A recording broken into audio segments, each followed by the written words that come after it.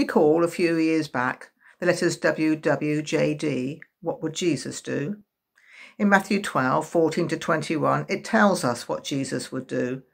Most of today's verses are of a prophecy from Isaiah, who starts with, "Here is my servant, whom I have chosen, the one I love, in whom I delight."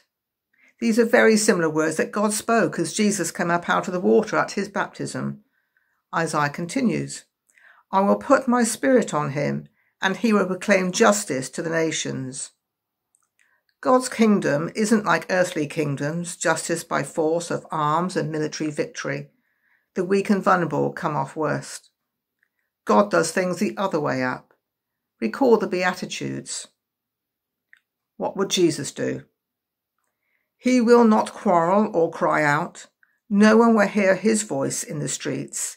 A bruised reed he will not break. A smoldering wick he will not snuff out. He will lead justice to the nations.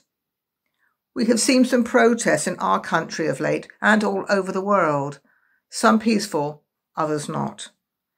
In Jesus there is the quiet, strong serenity of someone who sees to conquer by love and not by anger or conflict or bitter disagreement of words.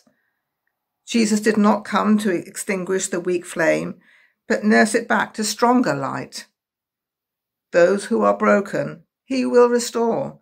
He will not crush. He'll bring love, healing, and restoration. He came to encourage, not discourage.